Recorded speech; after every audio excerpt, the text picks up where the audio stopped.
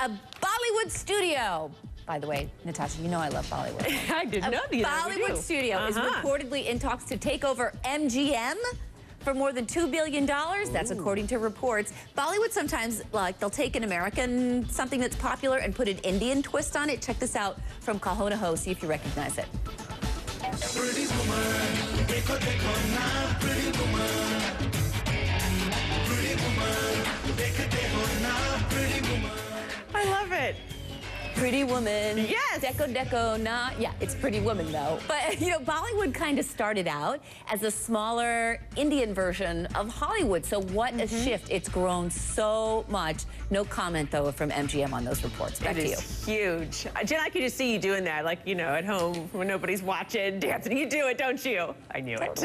It's good exercise. It is. Hey, people held a parade after a